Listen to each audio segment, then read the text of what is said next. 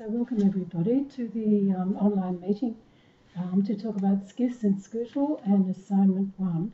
I'm going to record it and make a YouTube video of it immediately, because as those of you who are in 401 as well as 503, you know that I'm having computer troubles and I'm far from convinced that they've been fixed. So I'm just having plan B for the meeting. So here we go. So I don't need to go through that because this is not that version of it. Welcome everybody, this is Casey and me, Casey Garrison, Lee Fitzgerald, we're your subject coordinators for this subject. So that's just to give a face to the people that you're talking to. Okay, so I wanted to start off with, excuse me, just alerting you to some issues in resourcing the curriculum currently happening in schools, and we'll just look at the clips on the next 3 slides. So they're from a SCIS Connections article in 2013 written by Kennedy, as you see the details down below. So this is the first one. It's the range of resources collected in school libraries. So just have a little look at that. So this is 2013, and it's possible that it's changed since then, you know, because there's such a digital thrust forward, as you all know.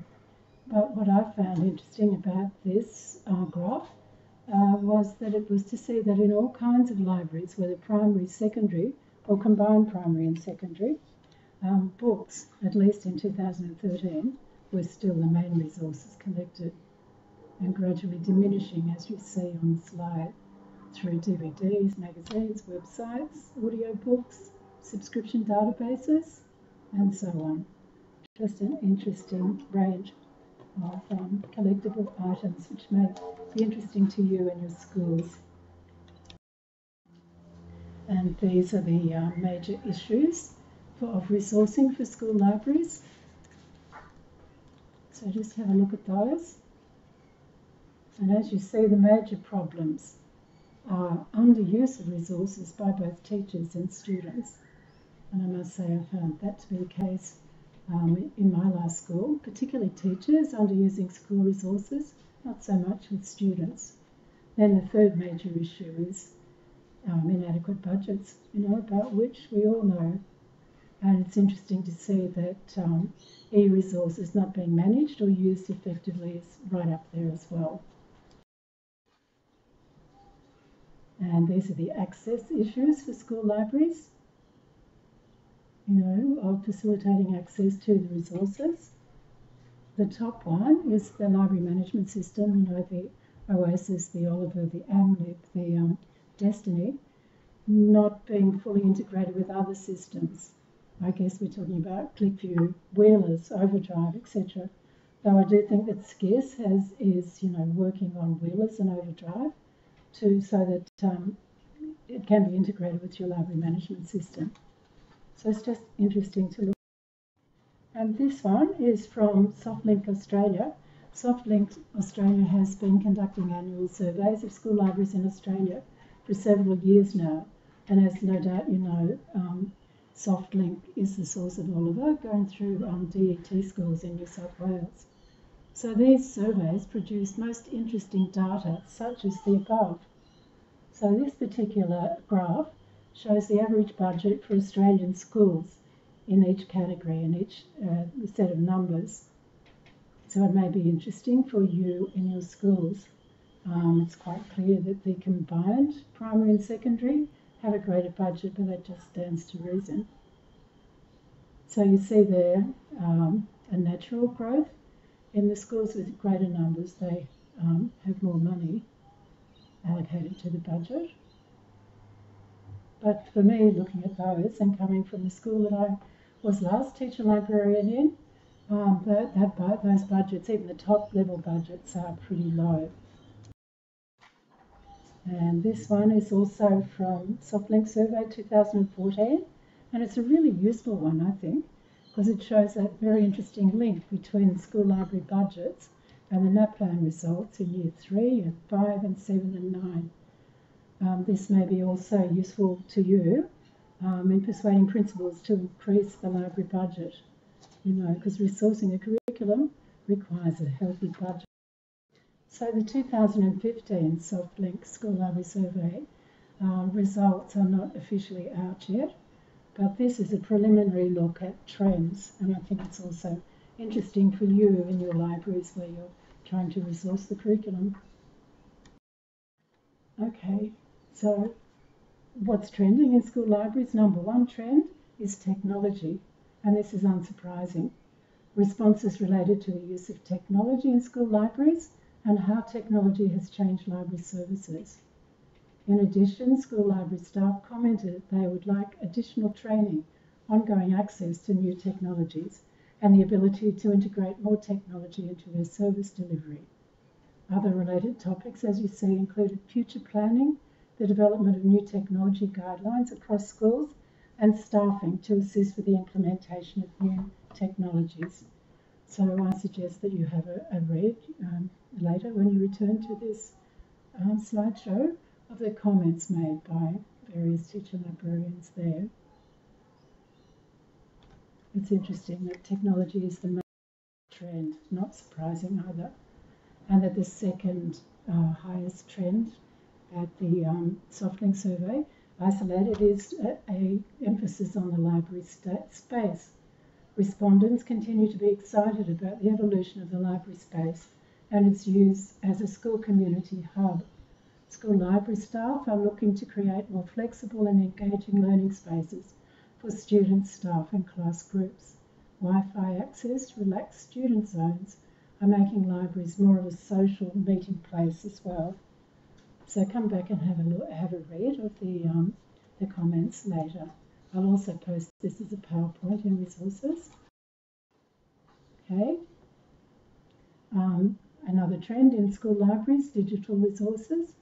And it's interesting, personal digital device usage in schools is on the rise. 54% in 2015, up from 34% in 2014. That's very interesting, quite an uptake. In 2015, 35% of SoftLink School Library Survey respondent schools indicated that they purchased ebooks, and 57% indicated that they will definitely, or most probably, purchase ebooks within the next 12 months. So school library staff are excited about the range of digital resources available and being able to grow their digital collections. So they're conscious of the balance between print resources and a need to better understand the range of digital resources available. But library staff are eager to expand the reach of their library beyond its physical walls, which I'm sure you're finding is the case as well. So these are the exciting trends that SoftLink has isolated. Interesting to look at that. So we've got online databases, obviously we've got ebooks, iPads, and really interesting, kind of cutting edge ones are the maker spaces that I hear you being so excited about. Robotics, social media, flexible digital learning, digital literacy, all of these things, great opportunities for the teacher librarian and things to bear in mind when you're resourcing the curriculum. And this is an infographic from SoftLink showing some really interesting trends. I hope you can read it. It was a little bit difficult to make images out of the infographic because of its extraordinary shape.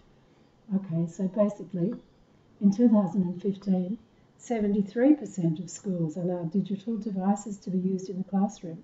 That's pretty amazing, a very high statistic.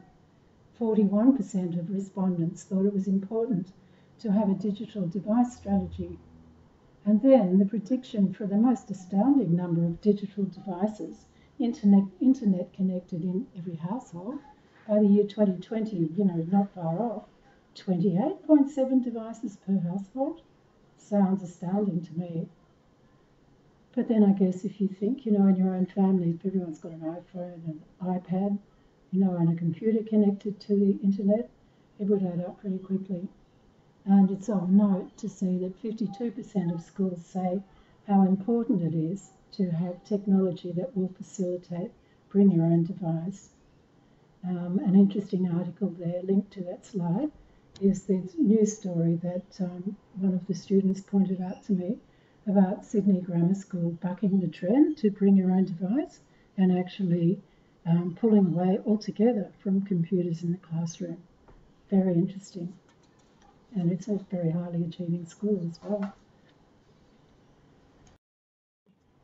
So now we're going to have a look at Education Services Australia and to look at SCIS and Scootle, membership of which you've all been invited to take on. And you may be, somewhat bewildered as to why we have SCIS and Scootle in this subject. Okay, so SCIS and Scootle all come from, both come from Education Services Australia. Okay, and some of you may still be wondering, how do I access SCIS and Scootle? What are SCIS and Scootle? So I'm just going to tell you. But to get the documents in Interact, which will show you how to connect to SCIS and to Scootle, you go into Resources for the subject in Interact, and you click on SCIS and Scootle Resources, and you'll find the documents and the links that you need to navigate to SCIS and Scootle, both of which, the intention is for you to use these very often in your schools, and they will be of direct benefit for this coming assignment. Okay, so just telling you about SCIS Catalogue, which is to be used as a selection aid in this coming assignment. So it's a valuable starting point for school staff looking to identify books, digital resources and websites to support the curriculum. While the main object of SCIS is to provide catalogue records, SCIS also recognises the value of enhancing the catalogue record wherever possible with any information that may help school staff discover and review resources of interest. And I think, it's particularly the links to reviews in SCIS that's going to help you with this first task. Subscribers are encouraged to use the SCIS catalogue as a selection aid to locate resources that are required for a particular purpose in a school. I had an inquiry from a student saying, what are the 50 records? Has that got anything to do with the first assignment? And I just wanted to reiterate that no, it doesn't. As Charles Sturt students, you're provided with access to 50 catalogue records from SCIS, and that's just really for your own curiosity to learn about SCIS and how you might use it for cataloguing when you're in school and not wasting time on manual cataloguing. So what is SCIS? It's a catalogue, a database of 1.6 million records for education resources, and it's also very useful as a resource selection tool. So there are two ways to start searching the SCIS catalogue from SCIS Web. You can, for a keyword, anywhere search, type the keyword into the search there at the Search SCIS OPAC box in the right-hand panel. For all other searches, you will need to click on the OPAC link on the second level navigation bar at the top of the page. So it's just about SCIS and helping you to get ready to find the resources for your particular curriculum topic, as well as using SCIS in your teacher librarian job. Okay, so there are 4 search options in the SCIS catalogue: basic, advanced, subject and author, and basic search is the default option. So basic search has 8 search options, with the default being keyword search anywhere. The search matches on exact strings and does not have truncation. A general search term will return a very large number of results. So you enter words relating to your topic or title, and you omit the punctuation. So the search results screen for basic and advanced search provide a link to matching titles. There we go, Stuck, Whoosh, Bedtime Stories, Super Pot Buster, and a cover image if it's available, and an icon indicating the format of the resource.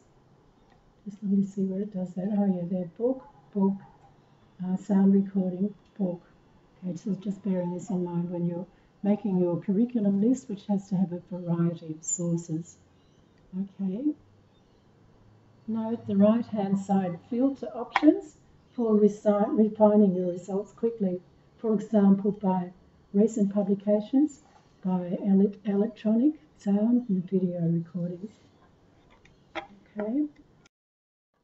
And there's an option in the SCIS catalogue results page to send an email of the results to yourself or to relevant staff. We recommend that you always email to yourself initially, then forward the email to other staff from your own personal email address. Okay. Since July 2011, SCIS has added an interesting enhanced content service to the SCIS OPAC from Synthetic Solutions and Library Thing for libraries via subscription with Thorpe Barker. So the bibliographic records in the SCIS OPAC are enhanced to display additional details about resources, information such as plot summaries, author notes, awards and reviews, which is particularly interesting for your coming task. This content is sourced from third-party services and delivered to SCIS by a link database on ISBN. Note the reviews in Synthetics content come from authoritative commercial reviewing services. SCIS is pretty good.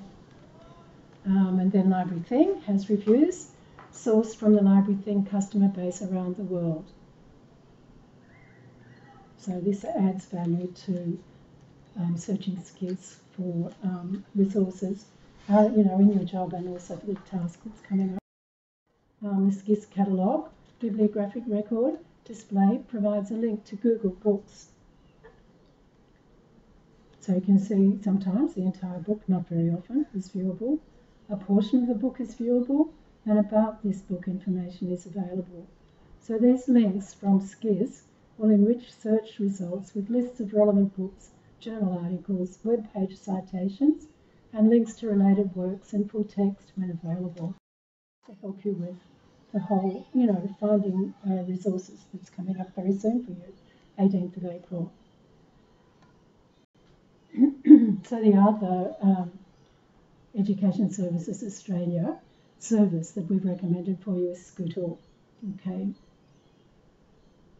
So this is Scootle. And I'm just sort of reading notes here. So you can search for resources. You can find resources matched by the Australian curriculum. You can find what's new and popular in Scootle. And so that's the home page of it. You can search for content. How do you find the good stuff in Scootle? So there's a search box at the top of every page. With it, you can search the full repository of digital curriculum resources. So the search fields include the title, the description, the topic, the keyword, and the catalogue entry ID fields.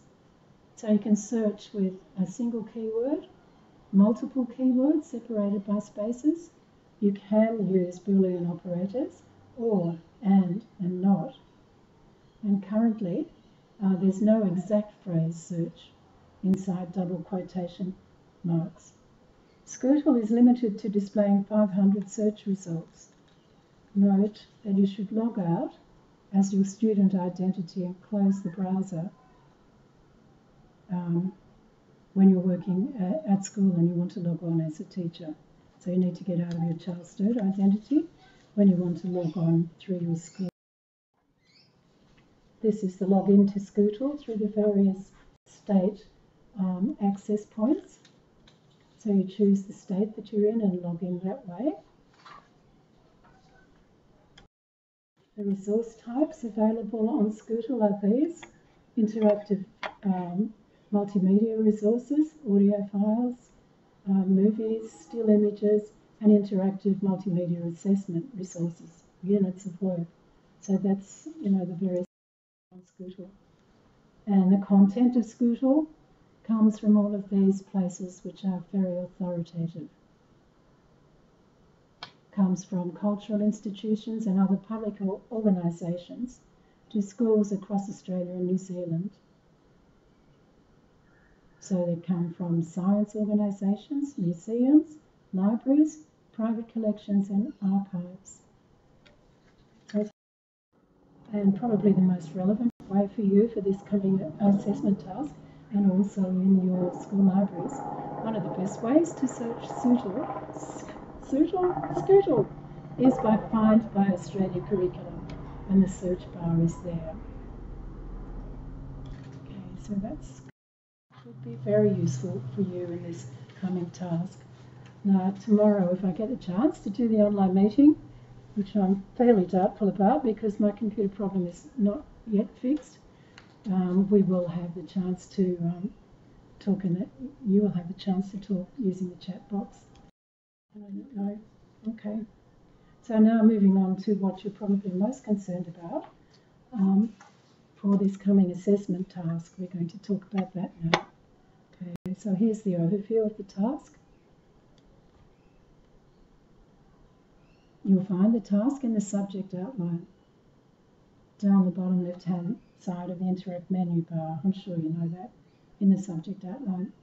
So you can see its value there, 40%, due on the 18th of April. Return date is the 10th of May 2016, obviously, because we always have a 3-week turnaround period for marking. There are a large number of students in this cohort, over 100. So in order to give you the kind of feedback that you like to get that's useful for you, we do like to give you a lot of feedback, and it will take that length of time. And we don't send any of them back until we've done them all. We'll try to get it done by then or earlier. Okay, so that's the overview. Oh, it's not very clear. Okay, so that's just a shot of the learning outcomes for the subject. That's the list of them all there. And the ones that are particularly relevant for this task are the first one, be aware of the role of school library collections in learning and teaching, be able to assess information needs in the context of building school library collections and services. And number 4, be able to identify and evaluate information sources and products to determine their relevance to the information needs of the school community. So those 3 are relevant to this task. The task offers you an opportunity to demonstrate your understanding of collection building, needs assessment, and selection and acquisition. And it allows you to apply the knowledge from modules 1 to 4 in a practical way. And also, with the reflection part of it, reflect on the importance of effectively resourcing a specific curriculum area. Okay, so I've got a shot there, a clip of a detail from the marking criteria showing exactly what's required from a student doing part A and B of the task at a level of high distinction, just to show you that this is, the top band of achievement, what a student would do. There's a well-balanced mixture of types of resources, print, electronic, etc., which meet the resourcing needs of the curriculum topic as applied to the specific context of the school. Now that's really important, the specific context of the school and your specific students. The annotated resource list is correctly formatted, comprehensive, descriptive, critical, evaluative and concise. Selection criteria are applied and critically analysed. Selection aids are analytically used to locate sources chosen against well-chosen selection criteria. Bibliographic details of entries in the reference list are correctly supplied. So our marking criteria are very detailed for the reason that you should be able to see at a glance what a task looks like at every given level: high distinction, distinction, credit, pass, and fail. And so you can really then work out how yours stacks up when it's returned to you, and when it's marked, you'll be able to understand why you got the mark that you did. Okay, so just going through the task. Part A, assessment of curriculum resource needs, 500 words. You're asked to identify a unit of work from a school curriculum. It might be from the Australian curriculum or the state versions of the Australian curriculum, but it doesn't have to be. Obviously, for those people who are not in Australia, it won't be. What's showing on this slide is a clip from the Australian curriculum, Foundation to Year 10 menu, where you will find a host of examples of places to look for a topic on which to base your annotated resource list. You know, you can go to English, maths, science, the arts, history, wherever. And people have been asking me what a unit of work is. So I thought I'd give you a definition because I know there's all different levels of students in this subject. You know, some people are not in schools, some people are not in school libraries.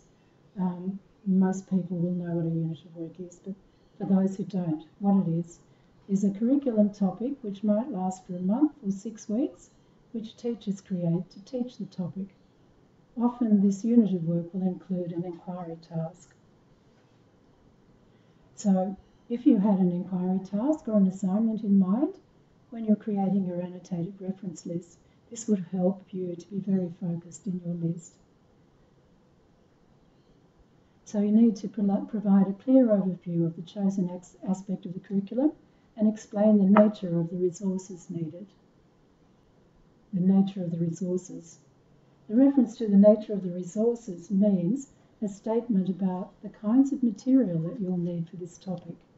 So you refer here to your selection criteria, which might include such things as the kind of content needed, the accessibility of the text, the mixture of print and electronic resources needed, any particular local constraints imposed by your school, for example, ESL considerations, access to resources, the budget, etc. The idea is to have a clear, considered context for parts B and C of the assignment. So then moving on to part B, which is really the meat of it, it's 2,000 words. Okay. So you need to identify the selection criteria and selection aids you've used to choose your resources. Maybe you number the list so you can use some shorthand in the annotated resource list. So go to module 2, Go to module 2 to find out the difference, and you reiterate it in your mind, the difference between selection aids and selection criteria.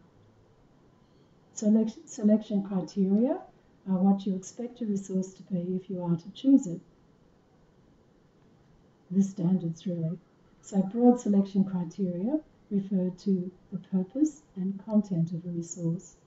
General selection criteria apply to all resources regardless of content or format, and they're such things as authority, scope, treatment, arrangement, and format.